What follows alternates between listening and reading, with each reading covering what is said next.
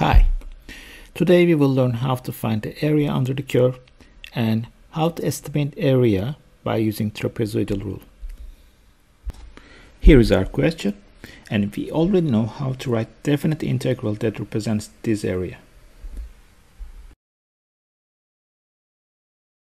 Let's define the curve on the graph screen.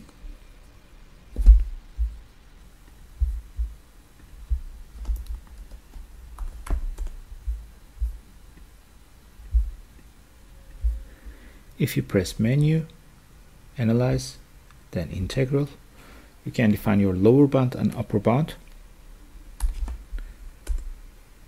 Upper bound is 2 and our area is 8.39.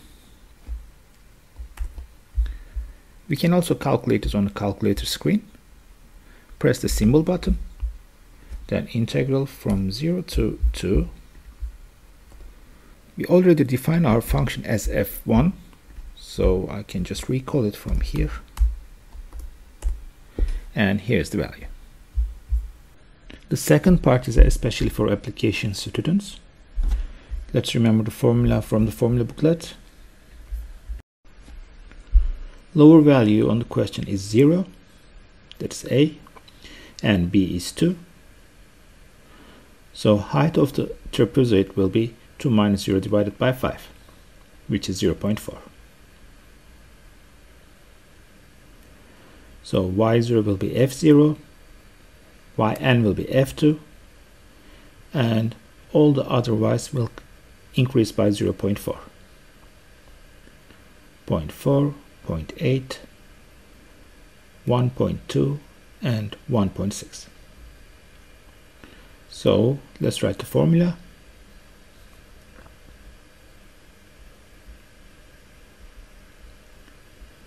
Height over 2. First base is f of 0. Last base is f of 2. And all of the others will be doubled.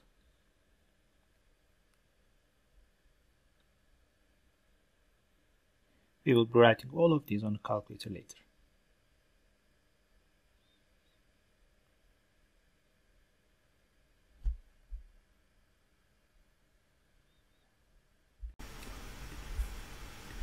Height is 0.4 divided by 2 times. I open a bracket. Please pay extra attention for the brackets. Our function is defined as f1. So I will start with f1 of 0 plus f1 of 2. And all the others will be doubled. So I open another bracket and I'll be writing them here. f1 of 0.4, f1 of 0.8,